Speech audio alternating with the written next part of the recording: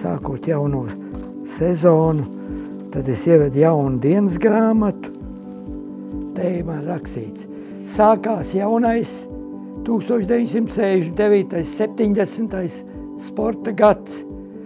Grūts, bet interesants.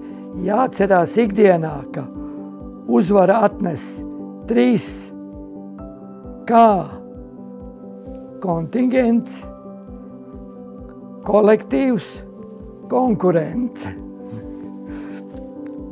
3P – pacietība, precizitāte, pakāpenība. Viss, kas sāka šo piecīņu Latvijā, bija galīgi iesācēji no citiem sporta veidiem. Un tur bija pat viens jātnieks, viņš domāja, ka viņš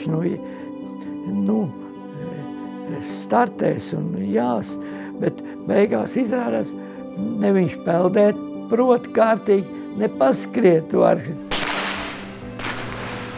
Darbojoties ar moderno piecīņu, viņam jācīnās ar 5 ļoti atšķirīgiem sporta veidiem. Un viņam jācīnās ar sevi, ar savu vājo vietu pārvarēšanu. Intelektuāli arī jāstrādā.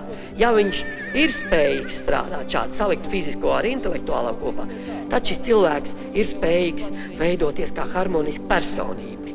Mēs jutāmies gandarīti, ka mēs esam to sporta veidu gan izveidojuši, gan arī nodarbojamies ar viņu un sasniedzam kaut kādus rezultātus.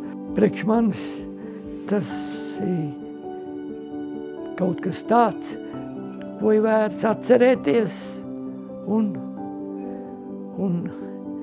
nožēlot, ka man jau tas ir aizgājis garām.